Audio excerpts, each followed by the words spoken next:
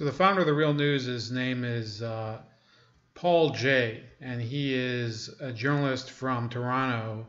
And I actually started noticing that a lot of the sources for The Real News are from Canada, as well as other parts of, the world besides the United States, if you want to put it that way. Naomi Klein is another person who's been sourced for it. And what they've been doing lately is they're trying to break through as the real alternative left news source. The problem is that it doesn't matter what part of the spectrum you're from. You can choose whatever stories you want to talk about. If you want to emphasize things that are convenient for your world viewpoint, I'm fine with that. If you want to not talk about things that are not convenient for your world viewpoint, it's your choice. You can still get shit talked about it, but at the end of the day, every single outlet and whether it's a corporation or a nonprofit news organization, they have discretion to put whatever they want in their news feed, and that's fine. What's not right is when they outright lie and give disinformation about a situation on the ground.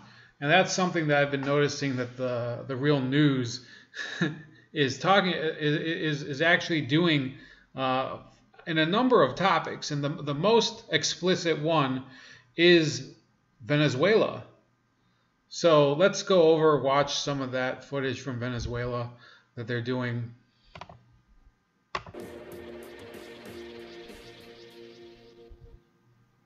It's the Real News Network. I'm Sharmini Pires coming to you from Baltimore. If you review the headlines these days, the news out of Venezuela looks like it could not get any worse. In just the past few days alone, not to mention the last few months, headlines in U.S. and international media outlets have been like this. Venezuela's desperation grows as the nation struggles for food, says Kansas City Star. Violence over food in Venezuela continues. Running out of food, medicine, and patience in Venezuela, says NPR. Venezuela is on the brink, and the Maduro approach is not working, says CNBC. Venezuela now faces imminent famine, says Forbes magazine. Venezuela's deepening food crisis sees ransacked stores. Deadly riots, says CBC. Looting and unrest continue roiling Venezuela as shortages persist, says the LA Times. However, a recent article in The Nation magazine titled, "How Severe is Venezuela's Crisis?" Different picture of what is happening. So let's talk about what source she just used. Sorry for the skip. The Nation is the same publication that is, I think it's edited by Chris Hayes, that idiot who is on MSNBC. So, The Nation is far left progressive, not quite as far left as The Real News, but all they do is spout off about, it says here, it covers architecture, art, corporations, defense, environment, films, legal affairs, music, peace and disarmament, poetry, and the United Nations. And they've been a paper that in the past has been fairly well respected, or not. They're not a paper, but they're like I think a weekly magazine. They feature a lot of the people that you would think are generally on the far left of the spectrum. Eric Foner, Noam Chomsky.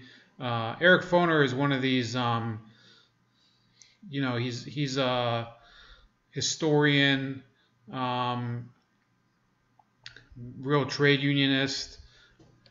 So let's talk about Eric Foner for a second. This is an intellectual and historian who once compared the fall of the Soviet Union to the secession of the South and the Civil War.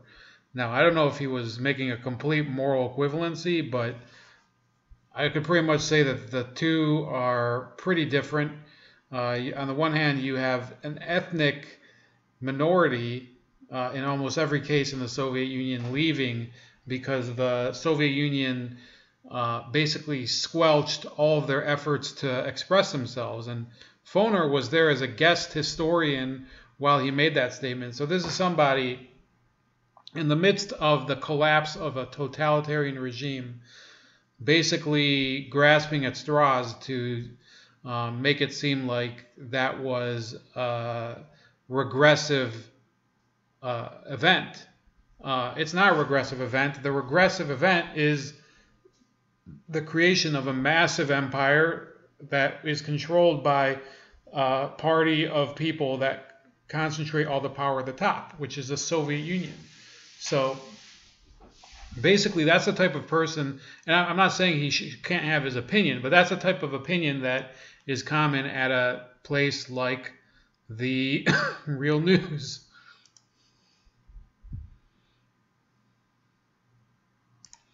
So back to their reporting. This is from last year, okay? June 30th of last year, almost a year ago, and they're saying media exaggerations of apocalyptic Venezuela plays into regime change narrative. Well, nothing has gone. First of all, regime change would imply that the rest of the world or some other foreign power is conspiring to change the government in Venezuela. If you look at the facts on the ground, the person that's most conspiring to bring down the government there is Maduro, the president of the government. The man is an incompetent buffoon. But these people will try as hard as they can to pull any reason out of their ass why this country is not falling apart and it is surviving. So I'm looking into something a year old, and let me make a couple observations here. We have the author of that article with us today, Gabriel Hetland. Hetland is joining us from Albany, New York. He is assistant professor of Latin American, Caribbean, an intellectual from Albany, New York, and U.S. Latino Studies at the University of Albany, SUNY. Thank you so much for joining us, Gabriel. Thank you, Sharmini. Great to be here. And he's also being joined by Rachel Boothroyd. She joins us from Bogota, Colombia. She's a free. So a quick switch. Gabriel Hetland, one of the people featured, is a Corbynite. He's an American supporting Jeremy Corbyn, the loony idiot that ran for Prime Minister of the UK earlier this month and lost. So that's who we're dealing with here. Yeah, real unbiased reporting, the Real News. She joins us from Bogota, Colombia. She's a freelance journalist and doctoral candidate in Latin American Studies at the University of Liverpool, UK. She has lived in Venezuela for almost 5 years and currently works for VenezuelaAnalysis.com. Thanks for joining. Okay, this is a British academic working for VenezuelaAnalysis.com. Now, what does Venezuela Analysis, what type of stories do they run? I'll bring in a quick window. So you have here Venezuela's Maduro condemns helicopter attack on Supreme Court and the Justice Ministry. Official communique. Helicopter attack is escalation in regime change campaign. Venezuela. Soldier killed, 3 more burned alive. CNE releases list of approved candidates for elections to Constituent Assembly. Venezuelan protester dies in attack on airbase. OAS fails to pass anti-Venezuela resolution amid rumors of more U.S. sanctions. Here's an opinion article. It says, is Venezuela's Attorney General biased towards the opposition? Human Rights Watch thinks Brazil can help Venezuela with human rights. Then it has Venezuela, our program for the Constituent Assembly, by Lucha de Clases. Lucha de Clases means class struggle in defense of Marxism. I guess that's somebody's pen name. It says the calling of a national constituent assembly has been issued in the middle of one of the worst offensives of the counter-revolution and imperialism in the last 18 years. In this political situation, the convening of a constituent assembly has awoken important revolutionary aspirations among sections of the workers and people's vanguard who are ready to fight to elect deputies to the Constituent Assembly who come from the rank and file to defend a program of revolutionary demands. So this isn't, she's not bringing people that are really in touch with whatever is going on there. She's bringing mouthpieces of the Venezuelan government. She's actually broadcasting bald, unadulterated propaganda of the Venezuelan state. And I'm not even kidding, okay? So I could, it would be one thing if she were to state publicly, yes, these people are supporters of Maduro and the government, but she doesn't do that. No problem. Very happy to be here. Thank you. So let me start with you, Gabriel. Now, you just spent a few weeks in Venezuela going around talking to numerous people on various sides of the discussion. And I should say people experiencing the crisis, especially the food crisis. But what do you make of the headlines I just read out? And what are people actually saying? What's the real story? Yeah, absolutely. I mean, the headlines that are coming from the New York Times, the Washington Post, and all the different sources that you cited today are presenting a picture of a total apocalypse, a country that has completely fallen apart, in the words of the New York Times, that is already in a state of total collapse, where there's the image presented as a sort of generalized hunger, widespread looting, institutions that are falling apart. And it is true that Venezuela is in the midst of a very severe crisis, which is marked by triple-digit inflation, widespread changes to food consumption patterns, mounting social and political discontent, and a host of other problems. But the mainstream media image that's been presented does not accord with reality, as I saw it for the approximately 3.5 weeks I was in Venezuela. The mainstream has consistently and possibly deliberately exaggerated what's going on in Venezuela to present this really, really horrendous situation, which goes above and beyond what's happening. The situation is definitely a real crisis, but it's not apocalyptic the way that you've seen it in the mainstream media. Why deliberately? Well, I mean, I can't say that for sure, so I should be careful with that. But I think some of these folks should know better. I think they should be doing a little bit more careful research to really talk to everyone. When they find something really bad, you end up hearing the same story in outlet after outlet after outlet. So recently there's been stories about people running to trees and trying to grab mangoes off the trees. And I've heard from friends that that's appearing all over the place. Everybody's talking about these sort of mango stories. So you're seeing a repetition of these sort of apocalyptic narratives that's happening. I just think that it's certainly true that there's a lot of difficulty happening in Venezuela. There is real suffering, and this is something that the government hasn't been quick enough to acknowledge, hasn't been forthright enough about. But at the same time, the images that are presented in the media over and over and over again in this sort of repetition echo chamber just don't quite accord with the reality on the ground. They go a little too far in terms of the image that they're presenting. So this is a guy. He's basically claiming that they're just blowing this all out of proportions. I mean, starvation, lack of housing, rampant crime and murder. That's not the sign of an apocalypse. That's just a gross exaggeration. So let's see if we can find something more recent as far as how the real news covers Venezuela. I'm Sharmini Pires coming to you from Baltimore. Violent protests between opposition demonstrators and police forces in Venezuela have been going on for over 2 months now, with an average of almost 1 dead per day. Most of the international press portrays the death as being the result of police state repression.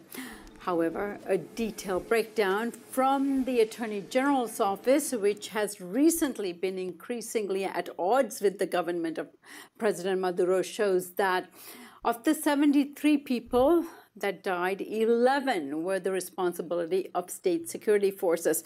21 of them has been attributed to the opposition, 13 due to looting, and 2 due to government civilian protests, and 26 are still under investigation. One of the victims of the protests was Orlando Figueroa, who was burned alive last month when opposition demonstrators accused him of being a thief or a chavista. He died from his wounds last Monday. This is what his mother had to say. Si es así, ¿por qué Julio Borges lo permite y Enrique Capriles lo permiten? Entonces, ¿a quién yo voy a culpar? So, I'm not going to say whether or not burning a man alive is a justifiable course of action. I'm not in Venezuela, so taking a page from the left's way of explaining crisis overseas, I can't put I can't put myself in their shoes, so I don't know whether this is good or bad, right? And notice the tone here, okay? They're first of all they used a statistic compiled by the government attorney general over the footage of water cannons and military police chasing protesters down the streets. This is the diametric opposite of everything they said during Ferguson and every other crisis and riot that we've had here. And this was just 2 weeks ago. So let's see a little more. We're not going to watch the whole video just like the other one, but you'll get the gist of it. And by the way, the logo over here is TeleSur, which is a Venezuela government-owned propaganda media arm in English. It's owned by the government, okay? It literally is owned by the government. So who are they kidding? A la oposición, al vandalismo de ellos, porque ellos fueron los que le echaron gasolina a mi hijo, como un animal. ¿A quién más voy a culpar yo? Obviously, his mother considers this the responsibility of the leadership of the opposition. Joining us to discuss the latest developments in Venezuela is Abby Martin. Abby is the host of the TeleSur English documentary program, Empire Files, that Abby and Mike Princer independently produce, and they recently returned from it. So how can you independently produce something when you're employed by TeleSur, which is an organ of the Venezuelan state media? Trip to Venezuela, and they were caught up in the midst of opposition demonstrations. Thank you for joining me, Abby. Thanks so much, Sharmini. It's great to be on. So, Abby, you went to Venezuela to, I spoke to you before you left, and you were going there on an inquiry to figure out what was going on. You found yourself in the midst of opposition demonstrations. Describe how you got there, why you were there, and what happened. Sure. My partner, Mike Preisner, and I wanted to go to Venezuela, of course, with a country that's been in the crosshairs of the U.S. empire for the last decade plus, obviously, since the Bolivarian Revolution. It's even been real unbiased language there. In the crosshairs of the empire. Some of the some of the past projects of Abby Martin include 99%, the Occupy Wall Street collaborative film, and she's worked for RT America, which I'll say this: I accept that RT America is, I'll watch it or whatever. I do take everything they say with a little grain of salt. They are still owned by the Russian government. So this isn't somebody who's an independent journalist. This is somebody who's worked for state media organs before and is still doing it today. Deemed the greatest threat to the Western Hemisphere, of course, amidst all of these threats. And of course, regime change calls from Trump himself, and of course, this bill from Mark Rubio offering to give $10 million to the opposition, which would turn into exponentially more on the black market there. Of course, we wanted to go and check out what was going on. We actually had planned the trip before all the unrest popped off, so we were kind of scared. I had seen all this footage of the crackdowns, what I thought was really harsh repression based on the footage and news that I was seeing from here. So I was going with a completely open mind. I was going there as an independent, fiercely independent investigative journalist with the show, as you said, it produced completely independently from TeleSur to tell exactly the reality that I was seeing. And I even told TeleSur management that I was going to report exactly what the truth was that I uncovered. So when we went there, I was very surprised to see that the reality was vastly different than what we were being told, Sharmini. I mean, yes, you hear all these horrific stories, right, from on the ground amidst these protests. You keep hearing 60 dead.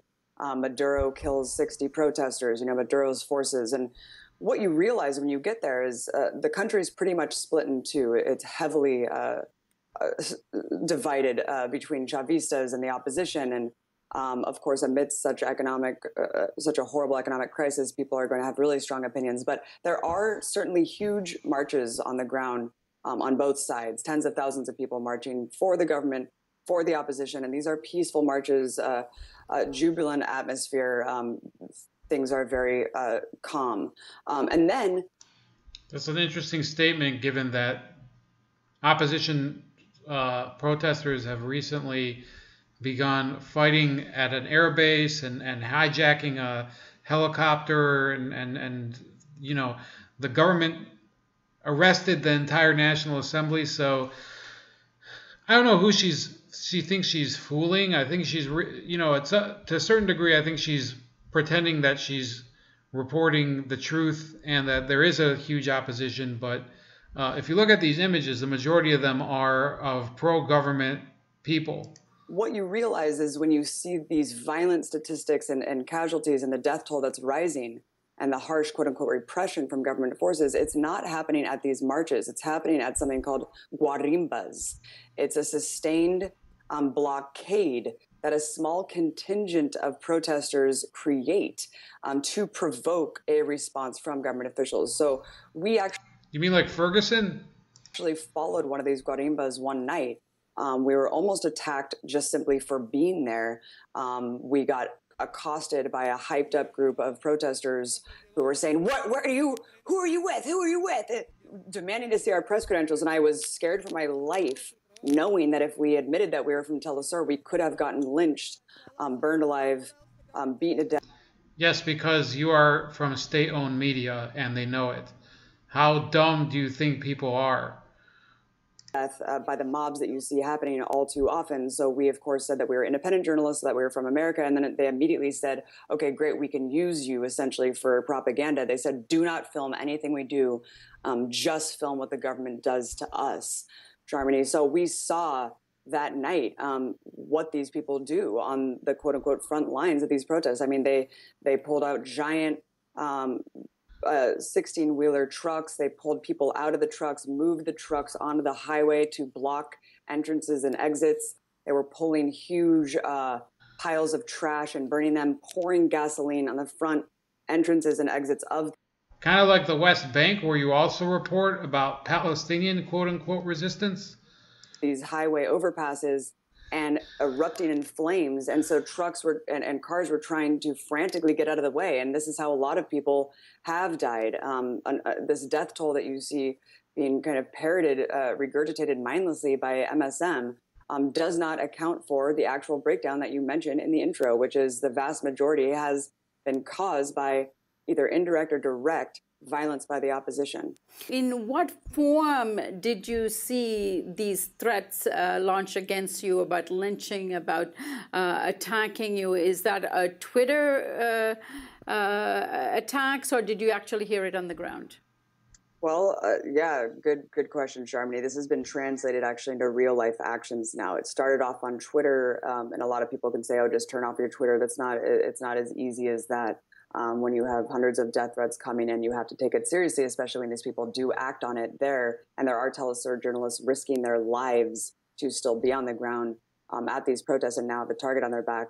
It started off on Twitter, of course, Instagram, Facebook, which are all manageable until it translates into real life. And this one woman, Angie Perez, a quote-unquote Emmy Award-winning journalist from Miami, was tweeting out coordinates where Mike was going to be speaking in LA when we got back. And so if you looked at the image, let me rewind. you have an image of them posing in front of a photo of Chavez with Chavez's vice president, Diosdado Cabello. He's in the, if you see my cursor there.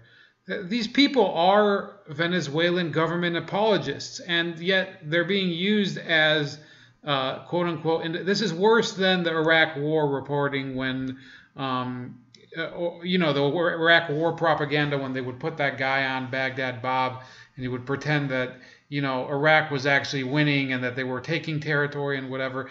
This is worse because it's more believable for the, you know, the dumb viewer of whatever, you know, the realnews.com. Venezuela is falling apart, and you have the Real News trying to use Venezuelan government propagandists as quote unquote independent journalists. This is just plain madness. Okay, who really believes this garbage? So, you know, I'm going to cut it off here. How much more of this can you get? It says here, Angie Perez. Let's look her up for a second. Okay, this is Angie Perez, who's I think she is an Emmy award-winning journalist who denounced them as, you know, propaganda journalists. This is her footage that she's posted on her Twitter timeline for the assault on Aragua base.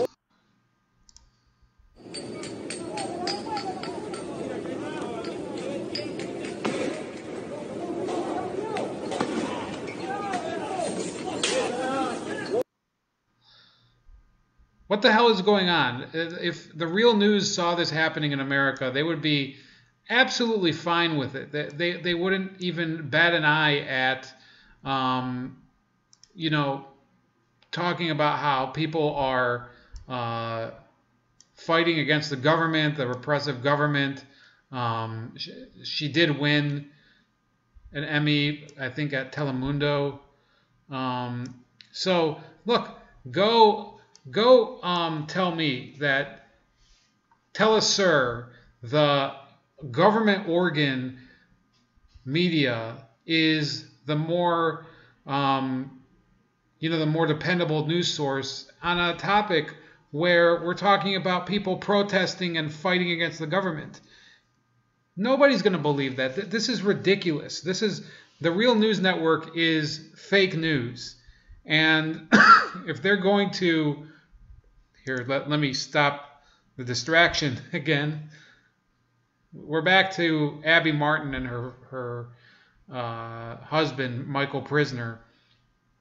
If they're going to pretend that they're independent journalists, okay, and they're, you know, I'm going to keep the footage rolling in the meantime, you know, with the mute on. These people are completely fake. They're broadcasting from some location in Venezuela. Okay, there's no reason to believe that anything that they're saying is I mean, again, it says this person is saying correctly, Abby Martin and Michael Prisner, American reporters for TeleSur TV, are infiltrating opposition protests in order to collect intelligence for HNB, the Venezuelan secret police. That's the way people are perceiving them, because that's what they are doing. This isn't a question of whether they are being censored or whatever, or the opposition is targeting them. Everybody knows that TeleSur, everybody in Venezuela at least, knows that TeleSur is the Venezuelan government's mouthpiece. So the Real News should learn how to either do real journalism, or, you know, be more honest about how they're just pushing an agenda. They're protecting their buddies, the Venezuelan government, and they wouldn't do it for our government. They wouldn't do it for any government that they oppose. You know, whether it's Russia or Israel or the government of Qatar, let's say, they are basically giving cover for a repressive regime, and that's all there is to it. So that's it. This is Bold Like a Leopard. I'm going to watch the rest of this myself. I'll post all the links, and you can judge for yourself. Is the real news real or fake?